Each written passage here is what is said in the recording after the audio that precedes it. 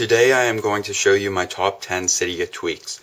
These are in order, so number 10 won't be too important, but still useful, and number 1, 2, and 3 will be really useful.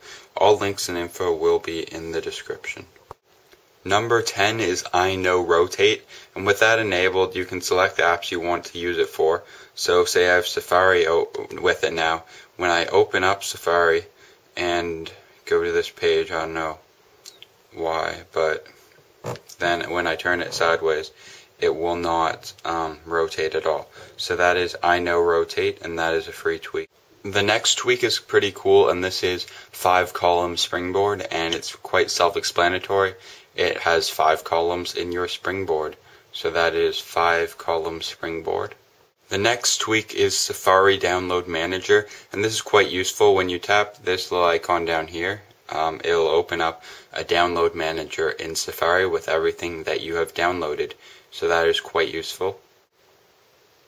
Tweak number 7 is Covert, and this allows you to do private browsing in Safari by just tapping the new private browsing button down here, which will appear, and then you can just exit it by tapping it again. So it is quite useful because you won't have to constantly clear your history and cookies.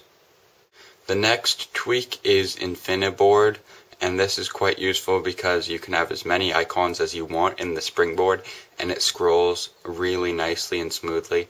So that is Infiniboard, quite useful, highly recommend getting that.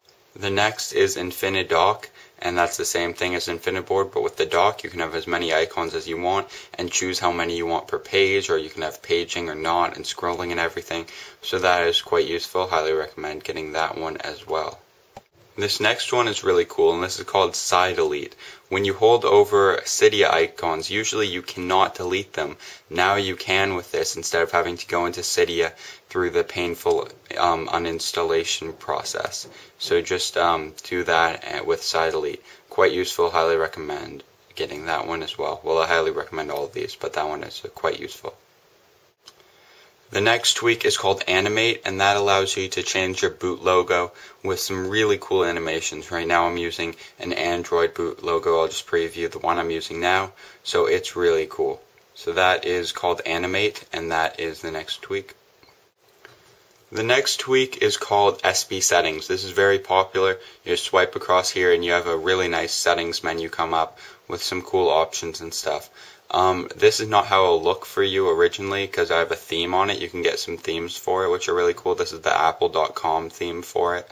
So highly recommend SBsettings, so you can change your brightness, put it in airplane mode, all sorts of stuff like that just by swiping the top bar wherever you are. Yeah, so that one's quite useful. And my favorite tweak is iLock. And what this allows you to do when I turn it on here, we have lots of settings here, advanced settings. You can change a bunch of different things with your passcode lock, enable, and stuff, and then you can get certain types of plugins for certain types of locks and stuff. So I have the pattern lock here, and that allows me. I'll put that on for a sec. The pattern lock. If I go down, set a pattern for that. Just make it that pretty easy. Sorry. Oh, they didn't. Whatever. I won't show you that, but it's really easy. You can have the Android lock, and you can get different plugins and stuff. This probably isn't my number one thing. Actually, I probably use SBsettings more and like that better. I'm pretty bad at putting these in order. But that is iLock, and that is the video with the top 10 Cydia tweaks. Links and everything in the description. Any of these that aren't free, I'll put the sources you'll need to get them free. So that is it. Thanks for watching. Please comment, rate, and please subscribe to this channel and iOS yourself. And I will have daily videos on this channel for the next little while. I don't know, a couple weeks or so. So thanks for watching.